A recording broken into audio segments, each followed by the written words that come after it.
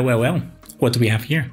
Welcome to Offshore Audio. I'm Andrew, I'm a live sound engineer, and this is the channel where I'm bringing you tips and tricks to mix better live events. But today, I happen to have a product review. The people at XVIVE sent me an email and asked me if I would be interested in reviewing their T9 in-ear monitors. And of course I said, yeah. They want to give me some in-ear monitors to have a listen to and see if they're good. That sounds like something I'd like to do. So we're going to take a little look at the T9 in-ear monitors by XVIVE, to have a little listen, see how they sound, and I'll give you my opinion on them. But right now, I'm going to use out and sort of use them in the field a little bit and have a little listen to them through mixers, listen to what I'm mixing on them, and see how everything sounds.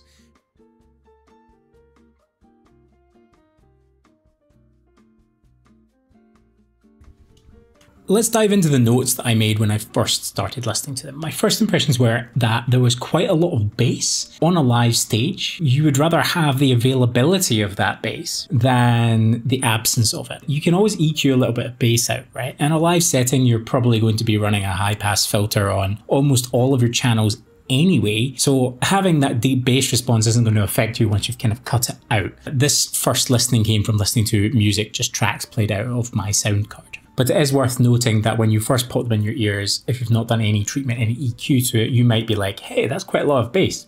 Maybe like that. As a sort of engineer, I'm looking quite often for a flat frequency response when I'm using something. But if you're a performer on a stage, I imagine this is going to be just fine for you.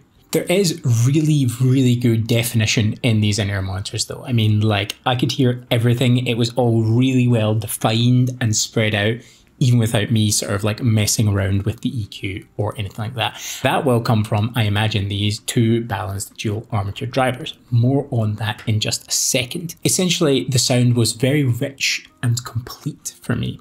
I think if you're using them in a live sound setting on a stage as a performer, then these are going to be just great for you in that respect. I looked on the website, and on the website they're suggesting that you use them a little bit for walking about, listening to music as well, just, you know, chilling out, having fun. Also a great application for these, really nice. But they also suggest that maybe you're going to use them in the studio, and I think if you're tracking, recording stuff in, then that's going to be just fine. But if you're considering using these for mixing in the studio, then I would perhaps recommend against that due to this sort of hyped bass and this sort of lack of top end that's there. Again, not a problem for live situations, but just because they're referencing that on their website a little bit. If you've gone to their website, then looked for this review, I want you to know that maybe that's not the best application for that. I did go and have a look at the specifications on the website. The frequency response went from 20 Hz to 16.5 kHz. So that is consistent with what I am hearing. But let's dive into the good stuff, right? So these dual balanced armature drivers, what does that mean? Let's start with the driver thing first. Balanced armature drivers are a type of driver that create the sound. The driver is the part of the headphone that creates the sound for you. You get sort of moving coil drivers, and then you also get armature drivers. And the difference is basically like there's a coil which is attached to a diaphragm which moves and creates the sound, quite mechanical,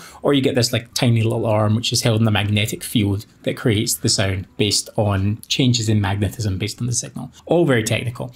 What you need to know is that balanced armature drivers tend to create a more detailed sound. You can't win them all, you can't have your cake and eat it, so they are more expensive as well. It's quite common in sort of other in-ear monitors or like just earbuds that you're listening to have two drivers, right? And they are either both moving coil drivers, or they might be one moving coil, one balanced armature driver. What we have here in the T9s actually is two balanced armature drivers, right? So you're essentially getting really detailed bass response and really detailed high frequency response. So let's talk again about this dual aspect of it. It's the same as in any sound system, right? When you look, you have subs and tops, right? That's you splitting the frequency spectrum into two separate signals and then reproducing them through two separate drivers, right? The sub is a different driver from the top.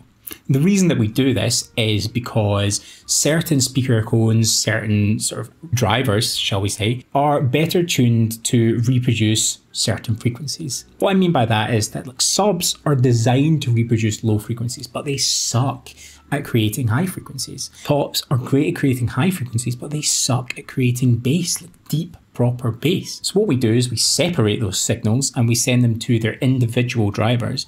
We reproduce them separately and then they recombine acoustically in the air. Same thing's happening in these headphones. We are separating the bass and the treble, essentially, recombining it once the sound has been reproduced in the headphone in our ear canal. Long story short, what you get here is a really, really rich, detailed sound, and these in-ear monitors give you some really, really nice detail. So to round off this sort of sound quality section, what I will say is a bit of a hyped bass response. I think they're really, really nice, high quality in-ear monitors. They sound great. I'll give them 9 out of 10 for sound. Let's move on to comfort then. You're going to be wearing these a lot. If you're on a stage performing, especially if you're taking it seriously, you might be playing for 90 minutes or something, and you need to know that these are going to feel nice in your ears, right? So I've had these with me for a while. I've used them quite a lot. I've been out and about listening to music on them. I've taken them to shows and worked on them. And I've had also like video calls and conference calls on them. And I found that these are really, really comfortable. I mean, like way more comfortable than the other headphones that I was using.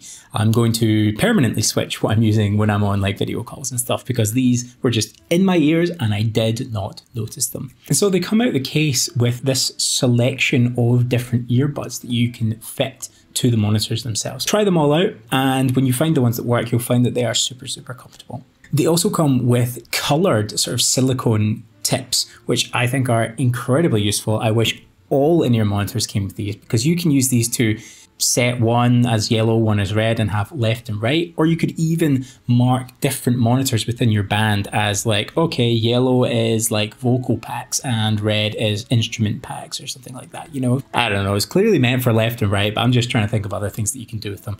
I think it's a great idea anyway. The only minus point I will give for comfort is that they are quite large. They're larger than other in-ear monitors that I've used. If you have tiny ears, maybe that's going to be a problem for you. And as well, if you like your monitors to be like super discreet, then these might be a little more visible than other earphones. But generally speaking, comfort and accessories, really, really good. Finally, on the job, I took them out with me and I used them on shows. I used them when I was mixing, I used them when I was on loud stages and people were playing and I was checking mixes, and they performed fantastically, right? I mean, like, I really pushed them using a mixer. I smashed the EQ up, did completely unrealistic, crazy EQ stuff to them to see what would happen. Is there going to be any distortion, any compromising sound quality things happening? But no, the sound quality was fantastic the whole time. I was really, really happy with them. A+ on the job for me. The case itself comes with an adapter to switch between a sort of mini jack and a regular full-size jack. So you're ready to either plug them into an in-ear belt pack or straight into the mixer if you're using them for mixing monitors. Another big plus for me was the sound isolation. So the isolation on these was fantastic. Like, I was using them in really loud environments and I could still hear really, really well, and they were blocking everything out. Again, it's important that you get a really nice fit, but once you get that fit, they are so nice. And I want to just harp on again and say that, like, having good fit and good isolation in your in-ear monitors allows you to have the sound lower, and having the sound lower protects your hearing. It's so important that you keep the sound as low as possible really when you are listening to it, because it's all about time. I'll leave a link to a video about exposing your ears to noise and hearing damage. Essentially, if you can turn down even 1 dB, that's going to make a world of difference to you. Finally, I just want to mention this sort of just removable cable that they have, right? The cable is separate from the in-ear monitor itself, and that is fantastic. I'm a huge fan of that. The cable is always the first thing that breaks on just about anything. So being able to just unplug it, chuck it away, and then get a new one means that these are going to last you a long time. In summary, what do I have to say about this? If you're looking to spend a bit of money on some in-ear monitors, then I would absolutely recommend giving these a try. I think compared to some of the competitors at a very similar price point, you'll be very pleasantly surprised by the quality that you would get in this product. Like, I have to say that I am very surprised myself, because I'd never heard of this company before they got in touch and asked me to review this product. And so I had no expectations. Basically, it was like an unnamed brand to me up against, you know, the big hitters in in-ear monitoring. And they absolutely blew it out of the park. I think it was a great product, and I have no problem recommending this at all. That's all from me in this one. I'll leave a link down below if you want to check out the in-ear monitors. And if you liked videos like this, please let me know. This was a bit different, so it's nice to know if that works. Subscribe to the channel if you want to see a bit more of either this or other types of tutorials and things that I do. But for now, thanks a lot for watching, and I'll see you in the next one. Goodbye.